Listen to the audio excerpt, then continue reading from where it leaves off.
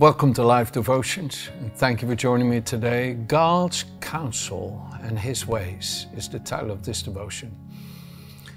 There's a scripture here in Proverbs 16, and I want to encourage you to take this word to heart to help kind of light up, so to speak. The Bible says the word in Psalm 119, verse 105, is a lamp to my feet and a light to my path. You know, the Word of God can give you light when you kind of are wondering, okay, Lord, how am I to walk through this? And how am I to find my way through this? And today I want to talk a little bit to you about your own desires and thoughts and feelings that really can sometimes cloud our judgments. And it's kind of like the worst time to go grocery shopping is before you eat. You know, if you go to the grocery store before you eat, then most likely you will buy more than you need because you're hungry. If you go to the grocery store after you eat, you might buy less because you're not so hungry. It's a simple example. In other words, when there's hunger, and not just physical hunger as in food or thirst, but emotional or moral hunger, you know, then you can sometimes make decisions that later on you might think, that was not the best choice I just made.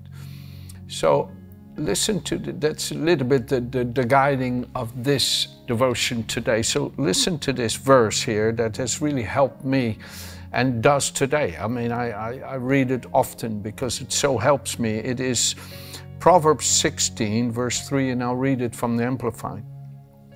Roll your works upon the Lord. Commit and trust them wholly to Him. He will cause your thoughts to become agreeable to His will, and so shall your plans be established. Okay, let me read it again. Roll your works upon the Lord. Commit and trust them wholly to Him. He will cause your thoughts to become agreeable to His will, and so your plans shall be established and succeed. Roll your works upon the Lord.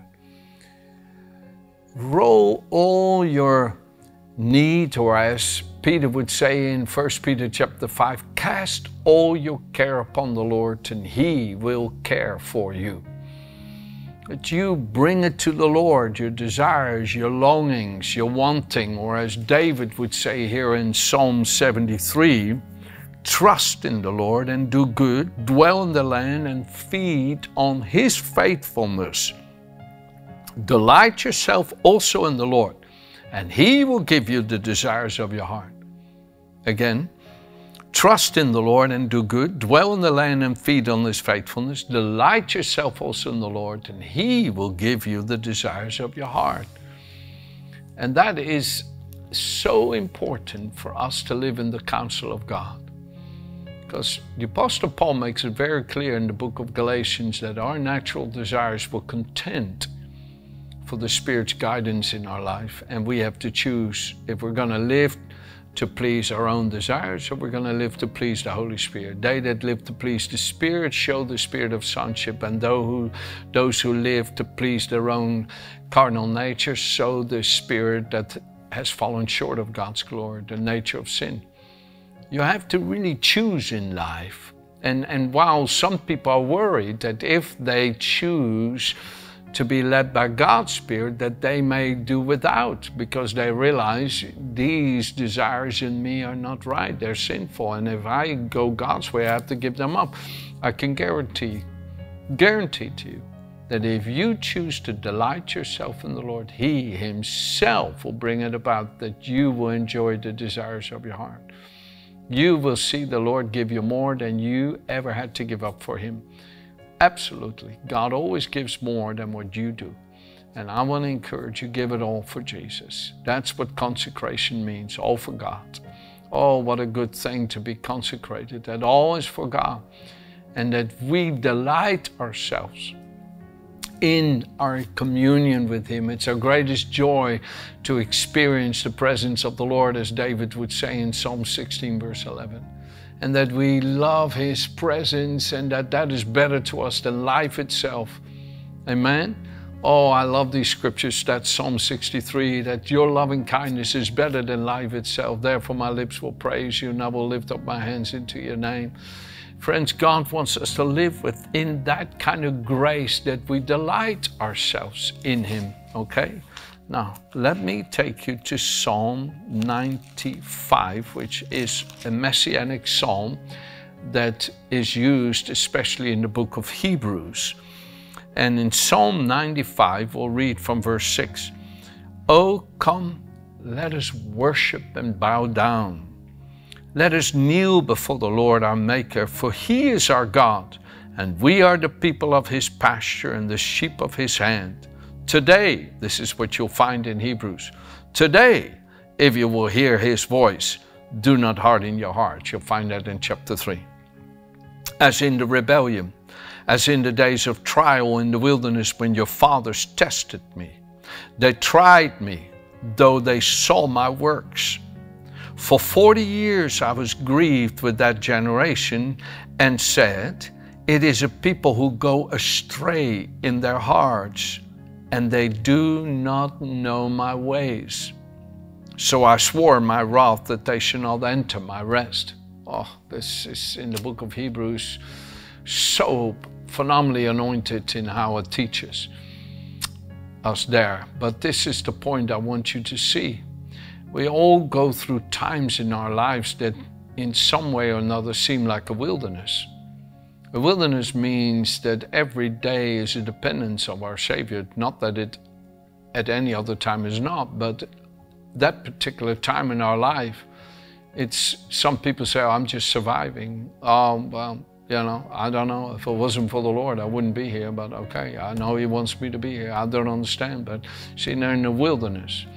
And they have to completely rely daily on Him, and He's training their hearts, and He's conforming and transforming their inner thoughts to learn to live by God's counsel and thereby begin to recognize His ways. And while the children were in the wilderness and saw His works, they never learned His ways. They never learned His ways. And if you look with me at Psalm 106, right? Then you can see what the Lord really is referring to. That was one of the main arguments in their lives, and also so can be in our lives, right? We're in verse 12 of Psalm 106, also talking about this time in the wilderness. Then they believed His word and sang His praises. They soon forgot His works. They did not wait for His counsel, but lusted exceedingly in the wilderness and tested God in the desert. And He gave them their request, but sent leanness into their souls. Interesting teaching. You see, this is where we choose to walk in God's counsel and learn His ways, or refuse His counsel and will not learn His ways. Though we can say, yeah, I know God did that, I know God that, it hasn't transformed our lives. Give me a New Testament example, Pastor. They were gathered with Jesus for 3 days on the other side of the lake of Gennesareth. A large crowd, there was at least 5,000 men there and their families. And Jesus wanted to send them home, but not without feeding them, as the journey was long. And so He said to Philip, Philip, what shall we do to feed them? And Philip said, Lord, a year's wages would not be enough to give just some of them food. But Jesus, already knowing what He was going to do, Peter brought Him a young boy who had 3 loaves and 5 fishes, and Jesus blessed them and broke them and fed the multitudes, and they had 12 baskets left over. And many things happened at that time, but He sent His disciples in the boat across the lake while He went on the mountain to pray at 3 in the morning. I'm going to give you just a quick little. He came walking to them on the water. Peter said, if it's you, then bid me to come. And He walked on the water together. They came in the boat, and everybody was amazed. And Jesus said, are your hearts still hard, that you do not understand about the loaves and fishes? Right? That's an interesting scenario there. And then the next day, the people who had been with him on the other side of the lake found him and said, "How did you get here?" And he said, "You do not look for me because of me, but because you ate the loaves. If you eat the bread you ate then, you will die in your sin. But if you eat the bread I give you, you will live. I am the bread of life." You find this in John 6. I am the bread of life. Right? So what's the point, Pastor? What's the example? They'd seen his works, multiplying the breads and the fishes, and they ate it even. They partook of these miraculous works, but it did not transform their lives. Not even the disciples. Their hearts were still hard. They didn't have an inward spirit life come into them to show them God's ways. They didn't understand God's ways. And there's many people who have experiences in their life but don't know His ways because they don't walk in His counsel. They don't understand what it means to walk in His ways, and they repeat the same issue. And I've been there, folks. I've been there many times, and it's taken the Lord a long time in certain areas of my life to help me conquer the giants that taunted and came constantly against me in the same areas. And praise the Lord that the Lord does give you victory when you stay in His counsel, and He will teach you His ways that you get into the point you know, no, these feelings and these thoughts, I leave them with God. I stay in His rest. I keep my ear to His word to hear His voice.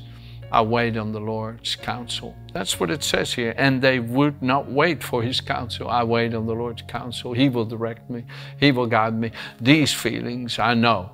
If I follow them, I step out of His counsel. I step out of His ways, and it will cause hurt and pain. And no, I'm not going to follow that. Yes, I desire, I want, but if I follow that, then I know I step out of His counsel. No, I'm not following these desires, these thoughts, and committing them to God. I'm surrendering to the Lord.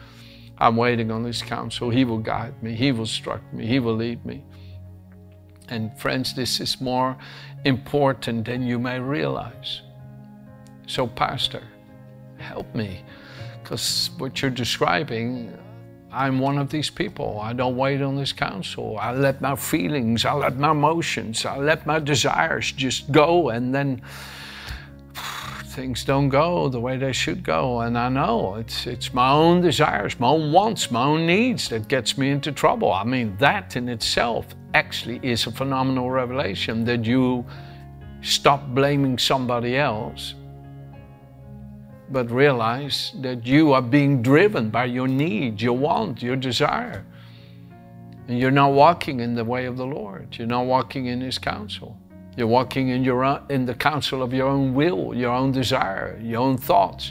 And they cause strife and pressure, and they cause you to bring pain to other people who have to serve you, lest you throw a fit and get angry. So, well, Pastor, I know, yeah, that's me.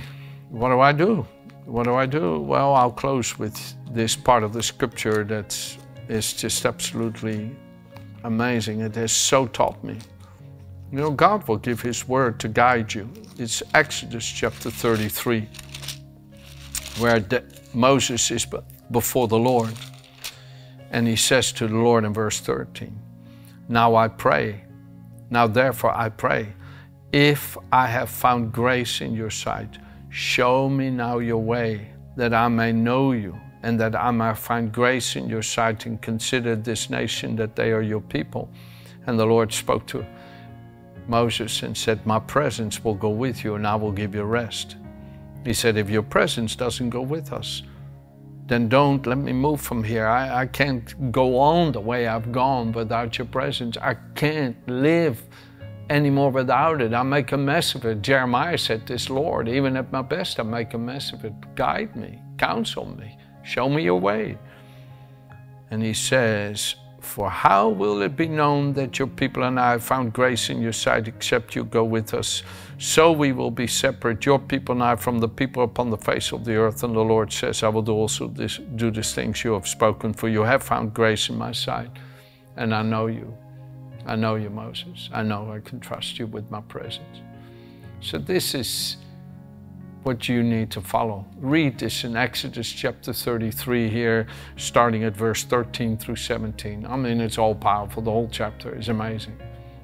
Exodus 33, 13 through 17. Read it and pray it. And say, Father, I know this is not your way. The way it's going is my will, my need, my desire, my hurt, my pain, my frustration, my irritation. Lord, I'm looking through the shaded glasses of my own heart and my own mind. I don't see things from your perspective, Father. I make a mess. I'm making a mess of it. And the very blessings you want to give me, I'm fighting against it. I'm my worst enemy, Lord. Help me. Show me your way. If I have found grace in your sight through Jesus Christ, Father, then show me your way that I may know you. Father, show me your way. Bring me into the knowledge of your ways, Father. Your way, not my way. Your will, not my will. Your heart's desires and not my heart's desires. Lord, I give you my heart's desires. I give you my hurt, my pain, my frustration, my irritation. I surrender it all to you, Lord. I surrender. Come, Lord. Come into my heart. Come into my mind by your Spirit and show me now your ways. Counsel me, Lord. Counsel me. Show me your ways, Father. Oh, Father, I want your way in this situation, your way. If you honestly hear this, and I know you are, and begin to seek it daily, begin to pursue it and say, Lord, please, Lord, I roll all of these works, Proverbs 16, verse 3, unto you. I roll my marriage. I roll my desire within my marriage unto you, Father. I want my heart and my mind to come in agreement with your heart and mind concerning this. Lord, I need your heart and mind about this. Oh, I tell you the truth. If you're truly committed to the Lord and release it to Him, surrender it to Him and keep surrendering it. The problem with living sacrifices, I once read, is that they crawl off the altar before the fire has completed its work. In other words, you say, yes, I want your will, but before you know it, you're back in your own. So what do you got to do? You got to keep coming and keep coming and keep coming. And you got to keep coming and coming and coming and coming and keep coming. And you will see that every time you come, it's not in vain. God works His grace into you, so much so that you will see His ways in your life. Amen. Have a good day.